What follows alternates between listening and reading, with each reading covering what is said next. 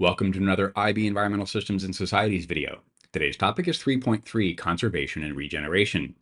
We're going to examine the standard level content about conservation strategies and the design principles for establishing protected areas.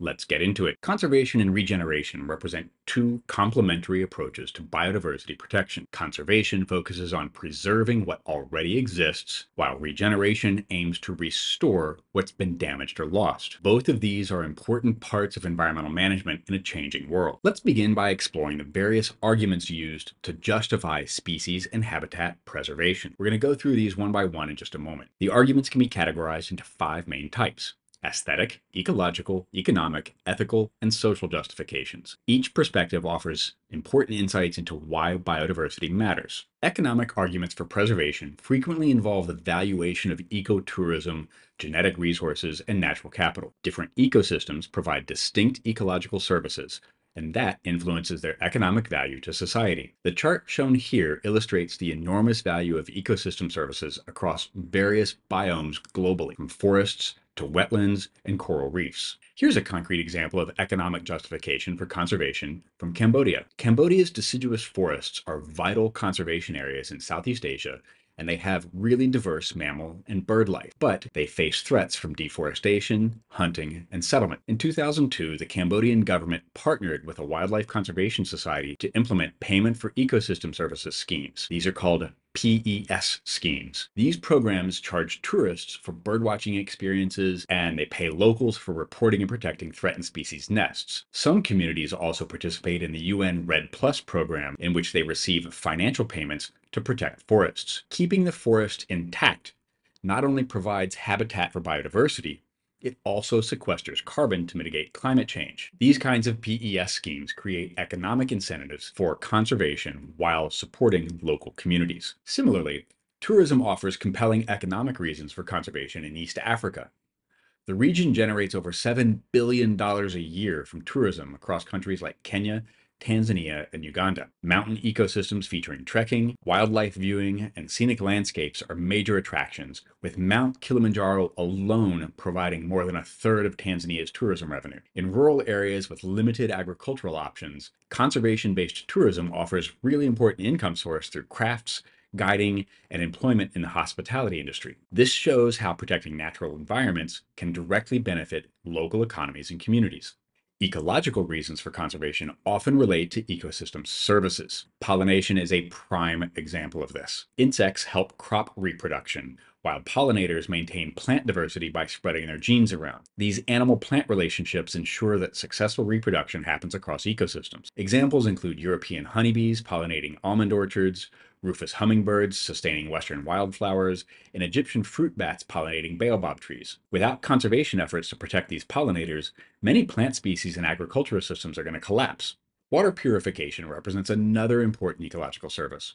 Wetlands naturally filter contaminants, forests prevent water pollution, and healthy ecosystems ensure that clean water for human and wildlife consumption is available. The Florida Everglades filter agricultural runoff, oyster reefs clean Chesapeake Bay, and peat bogs purify Scottish Highland watersheds. These ecosystem services would be prohibitively expensive, like ridiculously expensive, to replace with technology. And that makes their conservation economically sensible as well as ecologically vital. Climate regulation is maybe the most globally significant ecological service. Forests absorb carbon dioxide, biodiversity stabilizes climate patterns, and ecosystems regulate atmospheric gases. The Amazon rainforest sequesters huge amounts of CO2. Sphagnum moss holds carbon in bogs, and mangroves protect coastal carbon stocks. These systems provide natural climate solutions that complement technological approaches to addressing climate change. Nutrient cycling represents yet another ecological justification for conservation. Decomposers recycle organic matter, soil organisms maintain fertility, and biodiversity ensures nutrient availability. Earthworms aerate agricultural soils, dung beetles recycle savanna nutrients, and mycorrhizal fungi support forest health. These natural recycling systems maintain ecosystem productivity without requiring human intervention, technology, or economic investment. Disease regulation is often overlooked, but it is critically important. Diverse ecosystems naturally limit pathogens. Predators control disease vectors, and balanced ecosystems prevent outbreaks. Barn owls control rodent populations that might otherwise spread disease. Amphibians eat mosquitoes that can carry pathogens, and coral reef diversity limits marine pathogens. When we disrupt these natural control systems, it leads to disease outbreaks with serious consequences for wildlife and humans alike.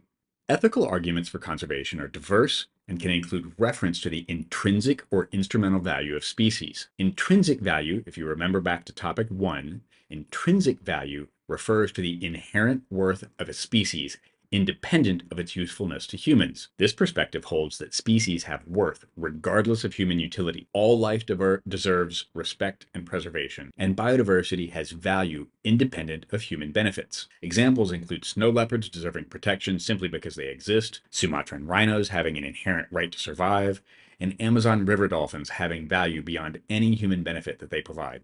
By contrast, instrumental value refers to the worth of a species based on its usefulness or benefit to humans or ecosystems. This includes bees providing crop pollination services, mangrove forests protecting coastal communities from storms, elephants generating tourism revenue, the Pacific yew trees producing cancer-fighting compounds, wolves regulating prey populations, and vultures preventing diseases spread by consuming carcasses. These values represent the practical benefits that species provide.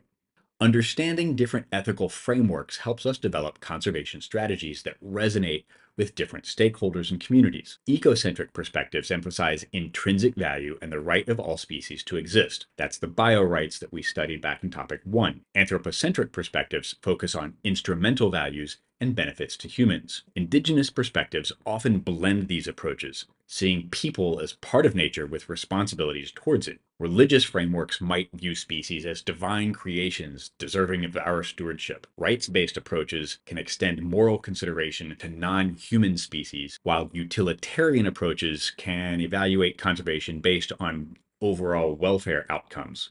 Social arguments might highlight the importance of ecosystem goods and services for human well-being. Ecosystem goods are tangible resources that are harvested from nature and contribute to human welfare. Examples include Amazon forest providing medicinal plants, the Indian Ocean fisheries feeding coastal communities, and bamboo supplying sustainable building materials. These goods directly support human livelihoods and cultural practices. Ecosystem services encompass processes or functions that are performed by natural systems that support human life and well-being. Wetlands reduce flooding in communities. Urban trees improve mental health. Coral reefs protect coastal infrastructure. These services aren't harvested directly, but they provide essential background functions that our human communities depend on.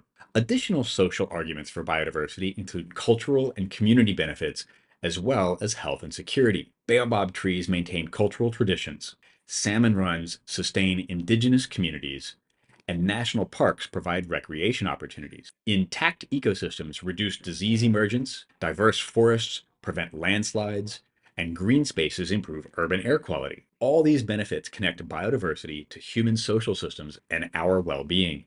To summarize the arguments for species and habitat preservation, aesthetic arguments focus on beauty and inspiration derived from diverse species and habitats. Ecological arguments highlight how diverse habitats provide services like erosion control, pollination, and flood prevention. Economic arguments emphasize ecotourism, medicinal compounds, and genetic resources. Ethical arguments consider biorights and obligations to future generations. Social arguments recognize that habitats provide homes, work, resources, and social cohesion for people, particularly indigenous communities. Now let's transition to examining conservation strategies. Species-based conservation tends to involve ex situ strategies, while habitat-based conservation tends to involve in situ strategies. These different approaches serve complementary purposes in biodiversity protection. Ex situ conservation refers to protecting species outside their natural habitats. Ex means out, like in exit and exclude and extraneous. So ex situ is like out of the situation. This species-based approach is particularly valuable for critically endangered species whose habitats have been severely damaged or fragmented. The Svalbard Global Seed Vault in Norway exemplifies this approach because it stores plant genetic diversity at really low temperatures to create botanical backup systems that enable future restoration efforts and protect against extinction events, even if some of those ecosystems are wiped out in the meantime. Another example of ex situ conservation is the California condor captive breeding program.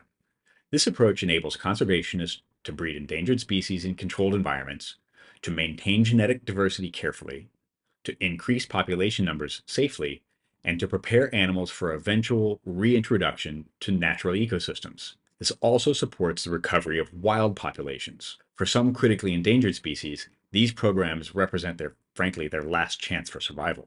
In situ conservation focuses on protecting species within their natural habitats. In situ translates to in the situation. This habitat-based approach maintains ecological relationships and evolutionary processes while benefiting many different species at the same time. Yellowstone National Park in the US exemplifies this strategy because it conserves ecosystems within natural habitats. It restricts harmful human activities, it protects multiple species at the same time, and it maintains ecological relationships intact, and that allows the natural evolutionary processes to continue. Marine environments also benefit from in situ conservation. The Mafia Island Marine Protected Area in Tanzania demonstrates this approach by regulating fishing and resource extraction, creating underwater wildlife sanctuaries, and implementing zone-based protection systems. This allows marine populations to recover naturally, and it supports sustainable fishing in nearby areas. This balances conservation with human needs. And if you ever get the opportunity to go to Mafia Island and swim with these whale sharks, I highly recommend it. It's wicked cool. Habitat conservation strategies protect species by conserving their natural environment. This might require either protection of wild areas or active management, and that depends on the specific context and the threats that are facing that ecosystem. The amount of protected land worldwide has increased dramatically over time. In 1900, about 125 years ago, only 0.03% of global land was protected. But by 2023, this figure has risen to 17.9%. That's almost a fifth of all of the world's land. This reflects growing awareness of the importance of habitat conservation for biodiversity protection. However, quantity doesn't always equal quality. Effective management is really important for these protected areas so that they can fulfill their purpose of conservation. Serengeti National Park in Tanzania exemplifies the wild area approach to habitat conservation. This huge protected area spans 14,750 square kilometers of savanna, and it maintains complete ecosystem integrity with minimal human intervention. It features limited infrastructure development, big buffer zones around a large core, and significant distance from major urban areas to minimize human disturbance. This approach prioritizes natural processes over human accessibility. By contrast, the Florida Everglades Restoration Project represents an actively managed conservation area. Approximately 5,200 square kilometers in size, this ecosystem needs human intervention through canals and levees to control water flow. People used prescribed burning to maintain fire-dependent habitats, and then hunting and the removal of invasive species like the Burmese python, the reintroduction of native species, land acquisition to connect fragmented habitats, and programs that prevent agricultural runoff and pollution are all required to maintain this ecosystem. That's why it's called